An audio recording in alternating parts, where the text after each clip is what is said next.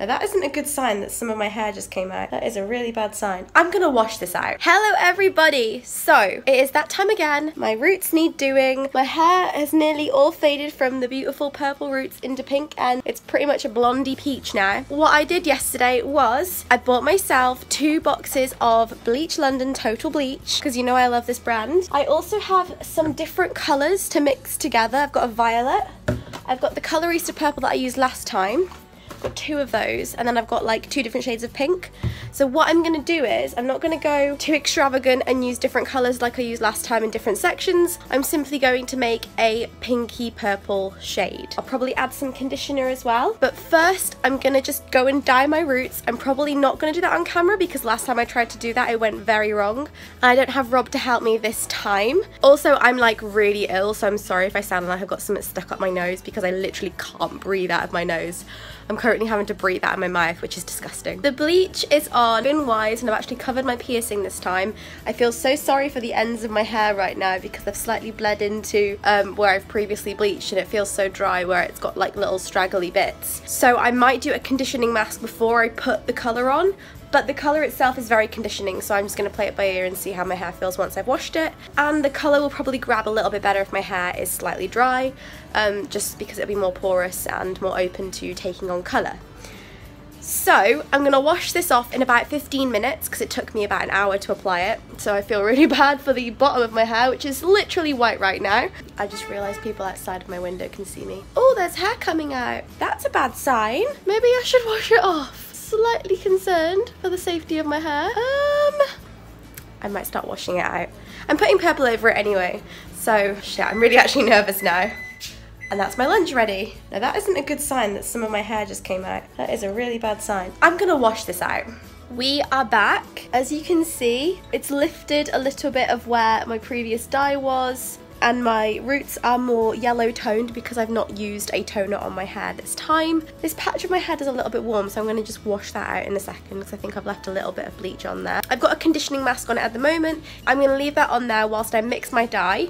I've currently got a clump of hair in my hand because I think I overlapped a little too much with the dye and slightly damaged my hair, but thankfully I've got really, really thick hair, so I've got a lot of hair to play with. I'm going to leave this mask on for about 20 minutes and I'm just gonna go and mix my dye. So I may have spoken too soon. I washed my hair out and a huge clump of my hair, like not from one section, I've not got a bald patch, but like a load of my hair came out as I brushed it. So I'm freaking the fuck out. I'm panicking that my hair is gonna be really thin now when I always moan about having such thick hair, and I'm like, why didn't I appreciate it? Why is this my life? What am I doing? So to continue this fiasco, I am now going to mix my colour and hope that my hair doesn't fall out.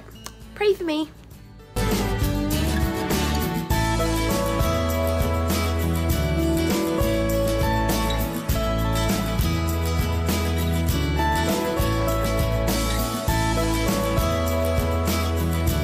I feel like doing this shade is a good idea because then it won't fade as quick, and it's kind of got a pink hue to it. Let me take you to the window.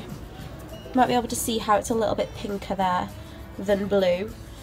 So this is exactly, oh there you go, you can see it. Oh, it looks blue in this lighting, never mind. Just pretend it looks pink.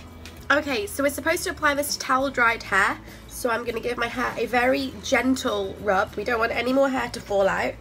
My hair looks so thin.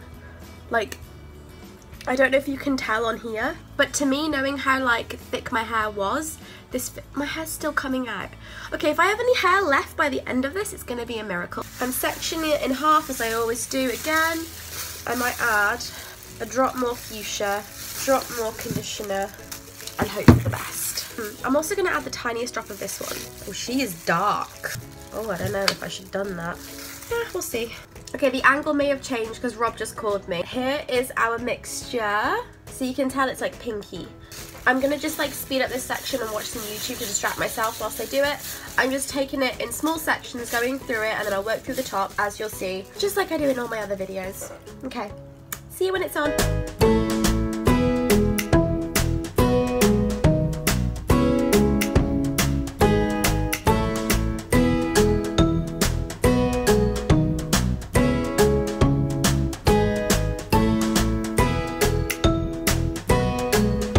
Okay, so my hair is on top of my head. I have put some of that other colour on the ends, the Bleach London one.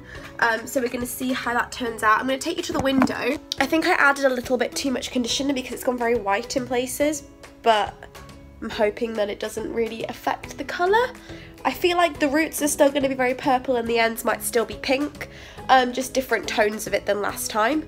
I'm not really sure how this is actually going to turn out. It might look awful, it might not even grab to my hair, but we're going to find out in about 20 minutes. So I will catch you when my hair is dry. And we are back! I've just filmed my makeup video that's going to go up next week, which also has a very, very juicy story time that I have been dying to talk about for ages. I wasn't sure how I felt about it at first. It definitely has done what I thought. It's got more purple there and more pink on the ends, because that was the tone of my hair underneath anyway. It's a little bit more faded and patchy in places, but you know what? We're gonna live with that. It's kind of got some red tones and more blue tones in places, but I think it looks really fun, really cool, really nice, especially with a half up, half down look. I kind of don't want to take it down from this because I'm really enjoying the half up, half down, and I only just chucked it back to put my makeup on, but I'm going to keep it like this, I think.